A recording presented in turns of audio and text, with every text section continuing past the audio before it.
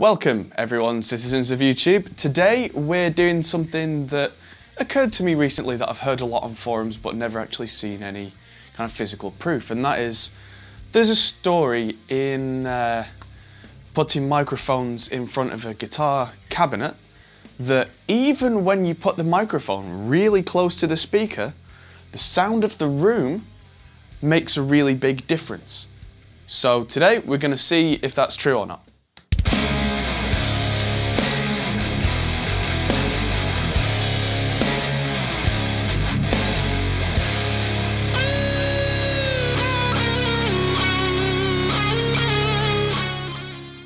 So let's tell you a little about how we're going to do this. So we're going to use my Zilla Fat Baby 1x12 cab with a Vintage 30 in it because everybody knows the Vintage 30.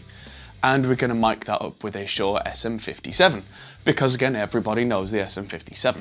I'm going to use my trusty old PV Windsor head for the reamping, and I'm going to use my Audient ID4 because I can plug this in to my iPad, which I'm going to use to record, and that means that I don't need to plug it into the mains. I can power this off a little battery bank, and that means that we can go to places I wouldn't usually record.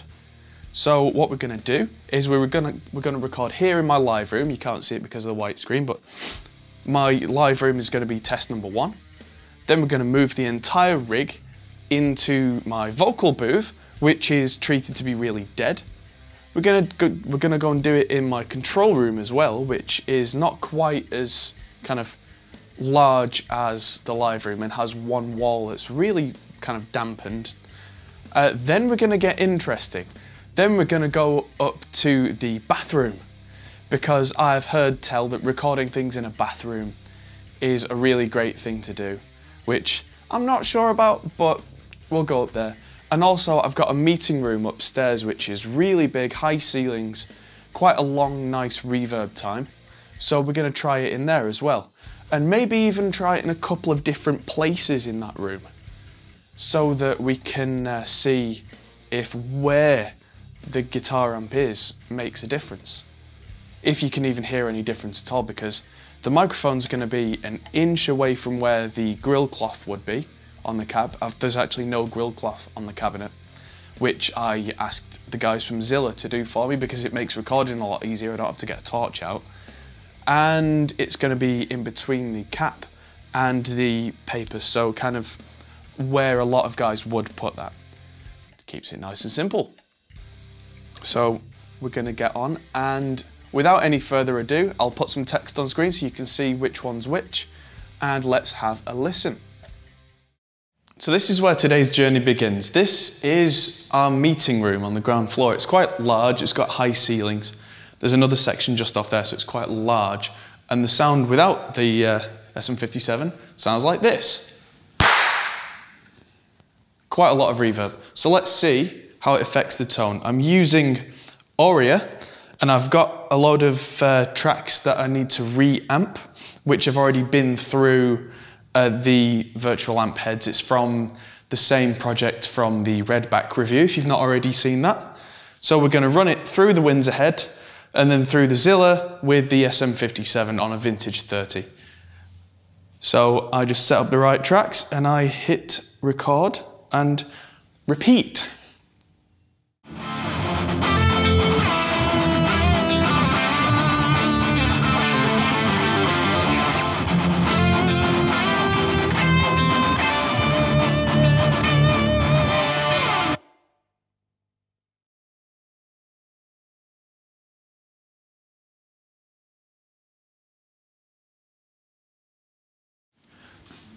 Okay, so now we're on the other side of the same meeting room, and this is a bit of a vague attempt to show, does being in a different part of the same room make a big difference? I mean, I think it does, but let's see how that's demonstrated. I mean, if it's a really big difference, then maybe we'll do a whole video on this, but for now, this is just a does it make a difference quick comparison.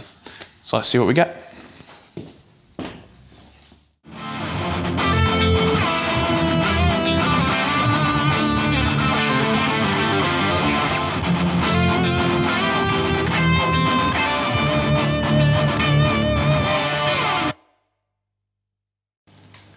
As you can see, we're now in the bathroom.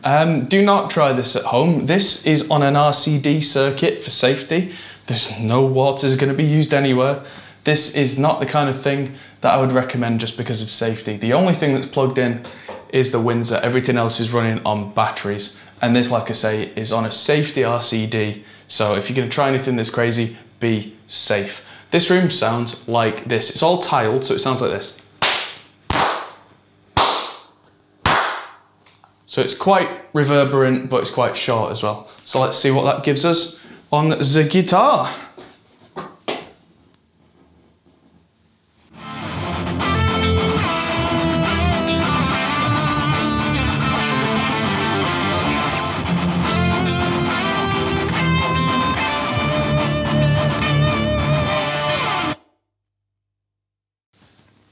This is our storeroom. It's not the prettiest place, and as you can see, it's where all the AC units go. But it's not acoustically dead in here.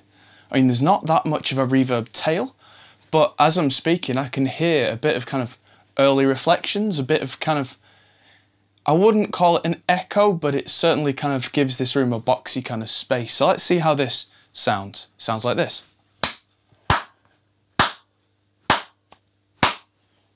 So you can hear a bit of something, but it's not exactly lively. So here we go.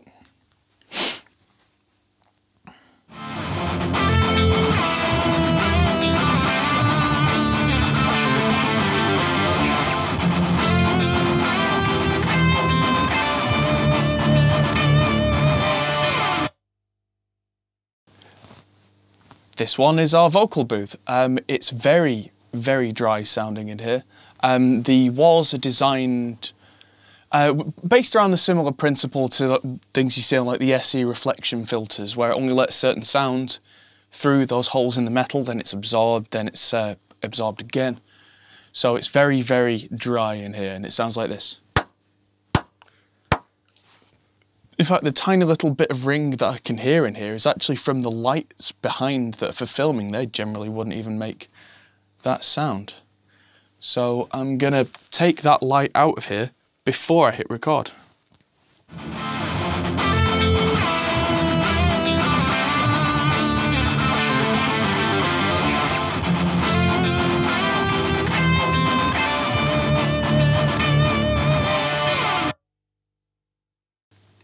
So now we're back in my live room, which is significantly larger than the vocal booth.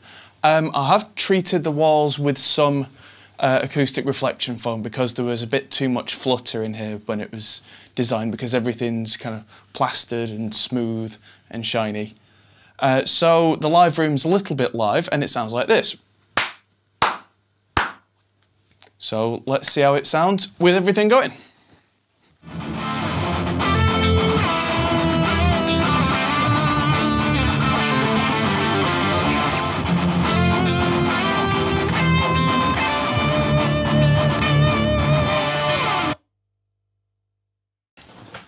Last but not least, we're back in the control room where I usually do a lot of my videos. If you're watching the videos, you'll see this room quite a lot. This room is slightly reverberant. It's not completely dead because that's weird to try and mix in a dead room. As you can see, the back wall is very heavily treated for the high frequencies to stop any kind of fluttering from the monitors. But behind is actually not particularly heavily treated. So let's see how that goes on, and it sounds like this.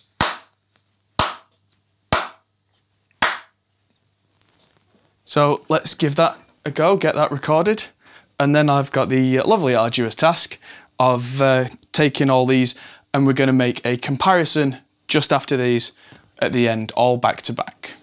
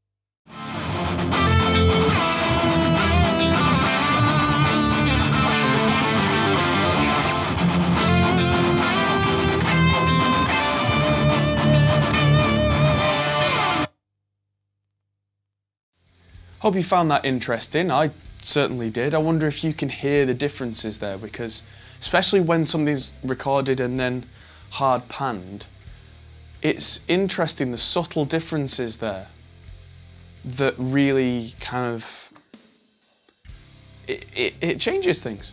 So let me know your opinion in the comments, see what you thought of it so we can get some feedback going, and keep an eye out for the next set of videos because there's plenty coming. There's more tutorials on the way, more of these kind of comparisons, and stick around. I'm Adam Steele for the Hot Pole Studios. If you haven't already subscribed, hit the subscribe button and check out our Patreon campaign because that helps us to do things like this. Thanks for watching and I'll see you in the next video.